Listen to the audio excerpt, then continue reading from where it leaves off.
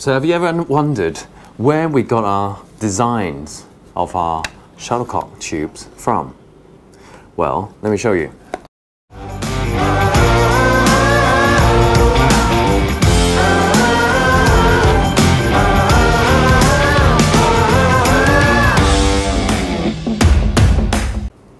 So this is one of our oldest shuttlecock tubes. As you can see, it's the same design.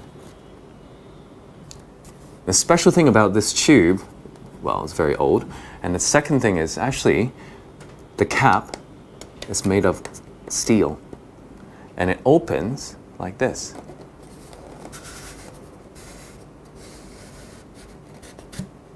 Look, it's steel inside, and it opens both sides like this. Right, so let me show you another very old tube. This is where we get our designs from. It's different from the other one, is that it's actually open like this. I've never opened this before, so let's open this together.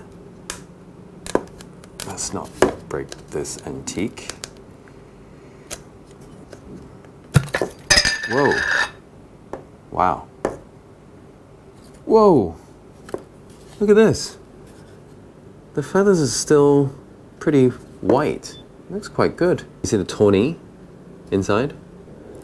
All the shuttlecocks from before are made in England, and so is this tube. It's only later on, when there's a bigger demand than the supply, that the production was moved to China, and also there was a bigger supply of feather. That's why it was the production was actually moved to China.